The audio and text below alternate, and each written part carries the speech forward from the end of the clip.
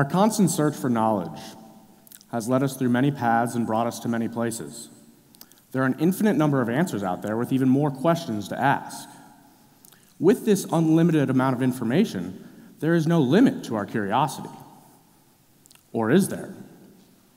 Is our drive to learn and to grow, and our capacity to achieve new heights, only fueled by our curiosity? Or is there a limiting element in the equation? What supplies the oxygen that keeps the fire of inquisition burning?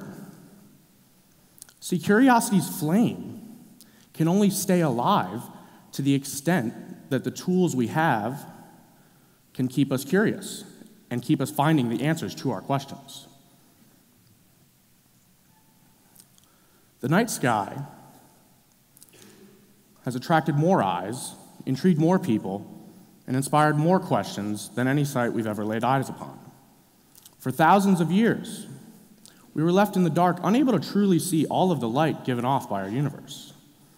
It wasn't until we were able to look up into the darkness and find these answers. From Earth, the unaided eye can see about 2,000 or 3,000 stars on a clear night.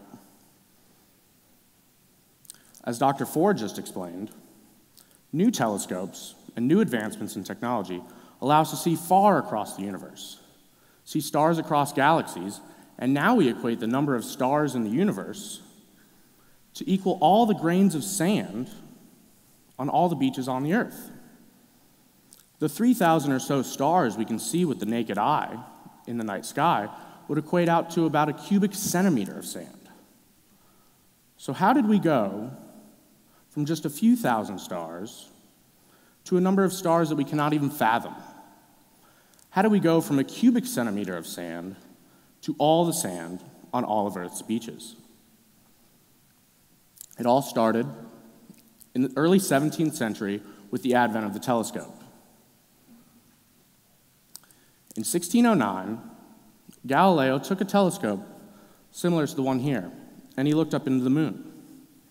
Now, at this time, all sources of credible knowledge came from previous astronomers, earlier philosophers, and the Bible, all of which supported the geocentric model, holding the center of the universe to be the Earth. Now, the ruggedly surfaced Earth was supposed to be the center of the universe, the only celestial body with surface imperfections, whereas all the other planets and stars that we could see in the sky were perfectly round spheres with no surface imperfections.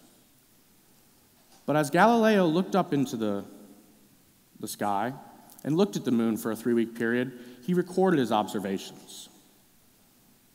He noted patches of darkness, shades of light, peppered across the surface of the moon. Until this time, the spots on the moon that we could see from Earth were explained to be caused by differences in how the sun reflected off of the perfectly flat moon surface. But it really was a mystery of where did these spots come from, because this was a perfectly flat surface. Why was there differences in how the light was reflecting?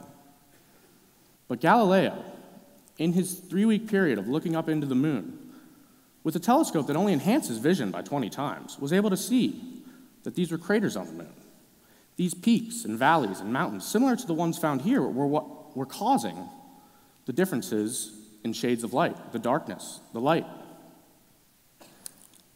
This groundbreaking discovery was the first to shake the foundations of the geocentric model. At this time, the Copernican model was proposed about half a century earlier, holding the sun at the center of the known universe. But the heliocentric model did not have much approval in the scientific community. It wasn't until Galileo used his tool of the telescope to look up and see the moon. In a more accurate perception, he was able to see that these craters on the moon disproved the fact that the Earth was the only celestial body with surface imperfections. Over the next century, the advancements of the telescope, the addition of mirrors, astronomers were able to find more data points when they looked up into the sky and prove the heliocentric model to be true. So the curiosity was always there. The curiosity to look up into the stars and wonder why.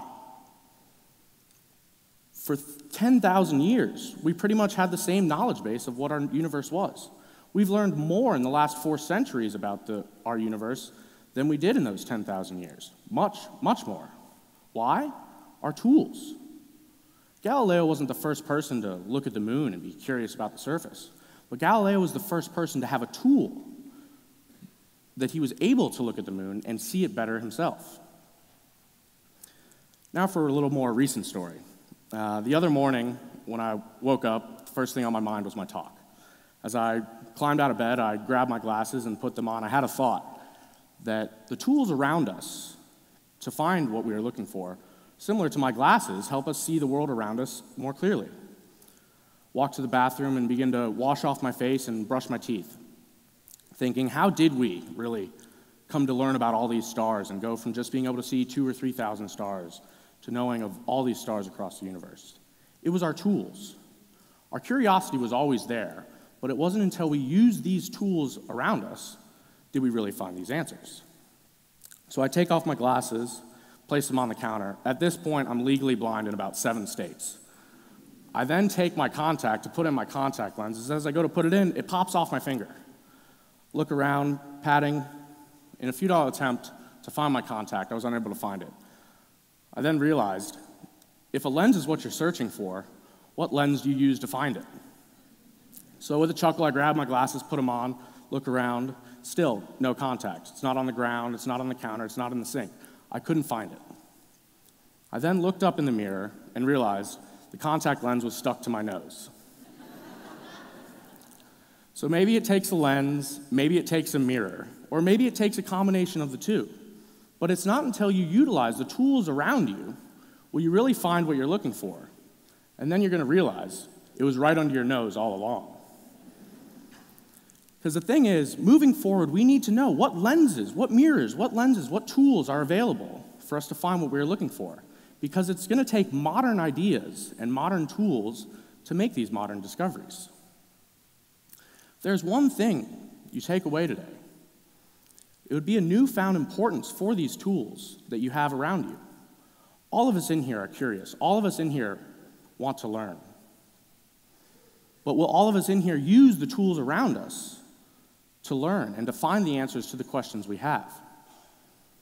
And all of us in here have more tools at our disposal than any people before us. That is what gives us the capability to learn. All of us in here have the most powerful tool of all to find what we're looking for. And no, it's not the latest computer. It's not the fastest search engine. In fact, all of us have it in here right now. And no, it's not your smartphone. It's your brain. Our brain gives us the capability to answer any question we can come up with.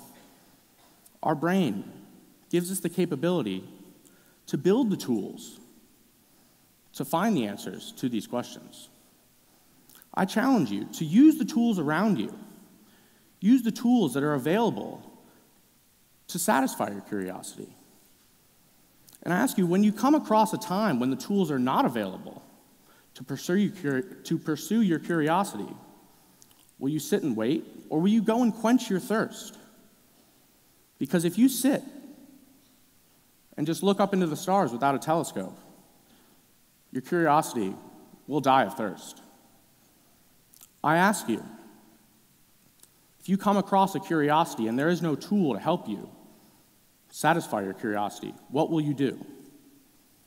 Will you be the one to build the tool?